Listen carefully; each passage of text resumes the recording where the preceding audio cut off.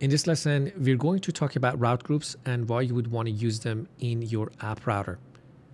As we learned in the previous lesson, anytime that we create a new folder inside of our app folder, it is going to create a new URL segment inside of our domain or URL path. So we had the about, mapping to the about segment. We had the theme. This is from our example previously, which was nested inside of the about, which then created this theme segment. Now you can prevent this mapping by marking this folder as a route group. Therefore, that folder would be opted out of your segment and it's not going to actually be mapped or affect your URL. Now, this would allow you to organize your project files and route segments into logical groups. For example, you have all the routes for your marketing stuff in one group or in one folder. You'd have everything that belongs to shop or maybe authentications in different groups. So the first use case is just organizing the routes inside the app folder in different groups. Now, how would you create a route group or how would you mark a folder as a route group? You would just have to wrap the name of that folder in parentheses. Now, as you realize, this is the example that we had. We had a nested route of theme inside of the about. Now, we're going to reorganize this in this lesson by creating a new folder called company. And we are wrapping this with parentheses. So we're marking this as a route group and putting the about and theme actually side by side as sibling pages inside of this route group. Now, as I mentioned, this when you mark a folder as a route group, you're going to take it out of the router, or you're going to opt it out of being mapped to specific segments in your URL. So as you can see, this company doesn't affect our URL. It's actually pointing to the same root of my app, which is affected by our app, the page and layout inside of our app.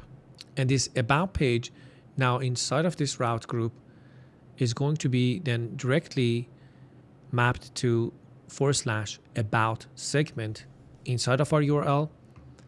Now, theme is no longer nested inside of the about. It's just we brought it out as a sibling inside of this route group. And now it's going to be mapped to /theme as its own segment. So as you can see, this route group does not affect our URL path. And it really doesn't matter what you name this because it's not affecting any segment. It's just at this point for organization purposes. So I'm going to put all the pages that's about the company that this website belongs to, like the about page, the team page, the contact us page, the careers page. I can just organize all of those pages inside of this route group. Now I can have another route group for, again, authentications. So I can put in my sign in, sign out error pages for auth inside of that route group and organize my routes and project files inside of the app router. Now, the other use case that we're going to see together is that you can actually share layout between these route groups. So if I bring in this layout file that I have over here and put it at the same level as these other files, what we have done here is we've created the layout inside of a route group. And by doing that, we're opting all of these pages that are inside of this route group to this layout. So that's the second use case for route groups. You can opt in different pages in and out of layouts without affecting the URL. Now, that's the important part, because you could opt pages in and out of layouts by creating different segments, and those segments or those folders are going to affect the URL. But with route groups, you can opt in any page that you have. Let's say we have a contact page that's currently living inside of the app out of this route group, but I want to bring that contact page to also use this layout. All I need to do is to bring it inside this route group. This is going to make that contact page actually share and use this layout, but it does not affect the URL. You would still access that contact page at /contact, because when inside of this route group, this route group does not affect the URL. So I want to emphasize that the point here is to create a nested layout without affecting the URL. Now, similar to this same concept, you can create two different layouts. So if you have different route groups inside your application and you want to have entirely different root layouts, so the outermost root layout that you have inside the app, you want it to be different between different route groups. You can do that too. All you need to do is to delete that outermost root layout that you have from inside the app and put root layouts inside of your route groups. Then you have to create multiple root layouts, one for the company, maybe one for the auth pages and whatnot. Now that's a less common use case, but with the use of route groups, you now know that you can create different root layouts. Let's now jump into the code and actually put this into action. So inside of our project, up until this point, as you remember, we had this about page. Inside of it, we nested the team page.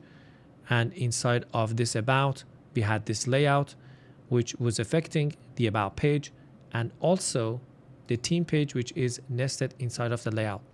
Now, if I go to our application here, all I did over here is to just create this nice border or about layout over here so we can visualize what's happening. So as you can see, this is about/team. It is sharing this about layout.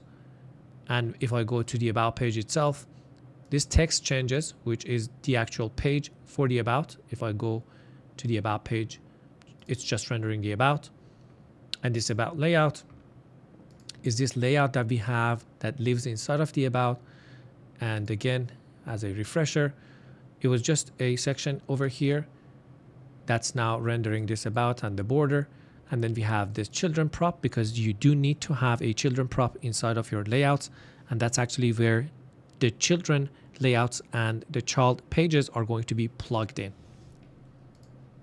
Okay, now let's turn this into the concept that we just saw together. So I'm going to create a new folder. I'm going to name this company and I'm going to wrap the name with parentheses. So I create a route group, which is now opted out of my URL segment. So I'm going to bring in this team inside of this company. I'm going to also bring in this layout inside of the company. And I'm going to also bring in the about directly inside of the company. So let's just see what happened here. I have now this company route group. I have the about page with the page inside of it. I have the team segment with the page inside of it. And I have this layout, which is directly underneath this company route group, which then allows these two pages to share this layout. The layout is the same layout or about layout or company layout. Maybe we can rename this to now company layout. So it's shared between all the pages that somehow relate to our company. We have a contact page over here. So let's just bring in that company into our company route group now. Again, the contact segment with a page over here. Now going back to our application, nothing should change. We still are accessing the about page with that same about layout. And if I now go ahead and access the team page, just remember the team is no longer nested inside the about. It's just living at the root. If I go back, now the team inside of this company route group is living at /team. It's no longer nested inside the about. So we're going to go /team. We're still sharing this about layout. And then we have this team over here too. Maybe I can change the name here to be company layout as well. So we can see this company layout is shared now.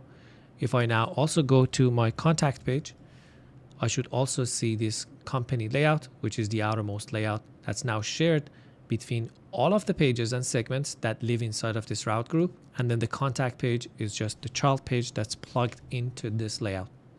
Now, to make this a bit fancier, I have created a new component. Let me just refresh the page.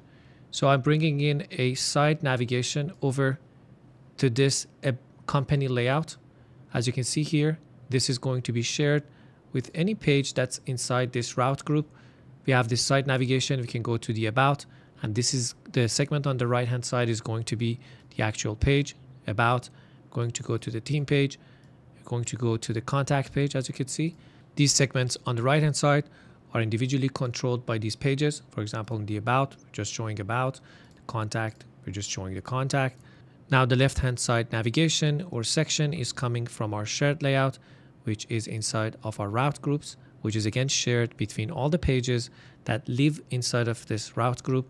We have this navigation over here, and then down in the bottom, we're just plugging in the different pages that we get inside of this main tag, so they can all share this same layout.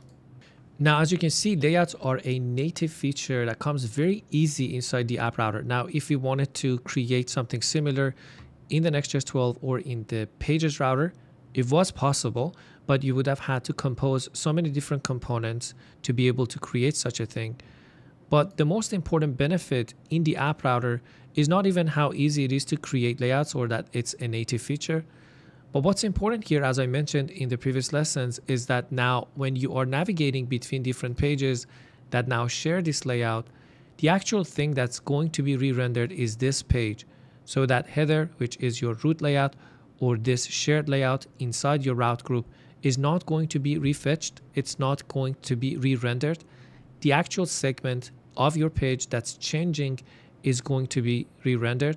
And even for these segments that do change, the router is going to try to do a soft navigation. So it's going to look inside the client-side cache to see if this link was prefetched or if it was visited before. And if so, it's going to use that payload from the cache instead of going back to the server. Because at the end of the day, all of these components and pages are React Server components, and React Server components only run and render on the server. Which means if this partial rendering wasn't happening, on every page navigation, we would have to go back to the server, render our pages, layouts, and components, and then bring the HTML back here. But with the use of this new router, the client-side cache, we're able to do a soft navigation. We're able to store the result of our React Server component in client-side. So anytime that we're navigating, instead of going back to the server, we're just going to use that cache, which makes this transition near instant between these different pages, which are all server components and are supposed to be rendered on the server. They are rendered on the server, but because we're using links over here and the links are visible inside the viewport, these routes are prefetched in the background before we actually visit them. So once we click on them, it's just a near instant transition. Now, other than organizing our pages and segments inside of logical groups or folders, I want to emphasize that you can opt pages in and out of layouts by just bringing them inside a route group or not. So for example, this contact page before was outside. You could still access it from /contact, but by bringing it into this route group, it's now sharing this layout that's shared between this specific route group. That's a wrap for this lesson, folks. We covered route groups and how you can use them to organize your projects, segments, and files, or create nested layouts or shared layouts without affecting the URL. In the next lesson, we're going to talk about suspense, loading UI, error boundaries, and more. So see you in the next lesson.